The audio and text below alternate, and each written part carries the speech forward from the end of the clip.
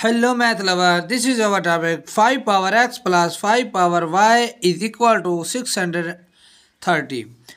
If x plus y is equal to 5, find the value of x and y. We consider the first equation 5x brackets 5x plus 5y is equal to 5x 630. Here we multiply both sides by 5 power x. So this 5 multiplied by this and this become 5 power x dot 5 power x plus 5 power x 5 power y is equal to 5 power x 630. We write this one like as 5 power x brackets 2 plus 5 power x plus y is equal to 630 brackets and 5 power x.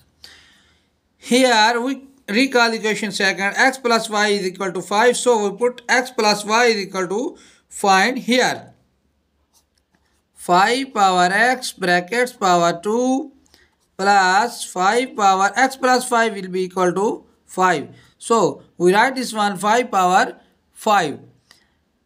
Take this one into the left side of the equation. This become 630 brackets 5 power x is equal to 0. Now we write this one like as 5 power 2 x plus 5 power 5 will be equal to 3, 1, 2, 5 minus 360 brackets 5 power x is equal to 0.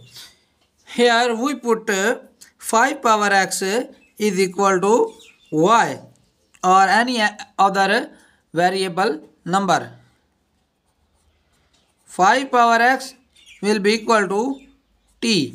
So we write this one like as 5 power x will be equal to t, the square is same here, and minus 5 power x will be equal to t, and this become 3125 is equal to 0. Here we substitute this value like as t square minus 5t minus 625t plus 325 will equal to 0.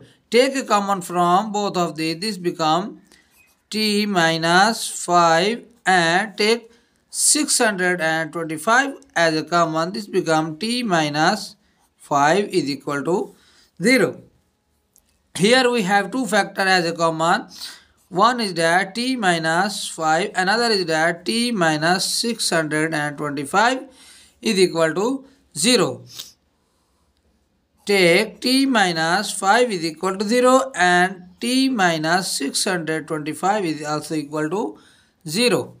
We take this 5 into the right side of the equation. This become plus 5 and recall equation first, t is equal to 5 power x is equal to 5. 5 has no power, its mean is it's have 1. The base is same, so the power is also same. We can put that x is equal to 1.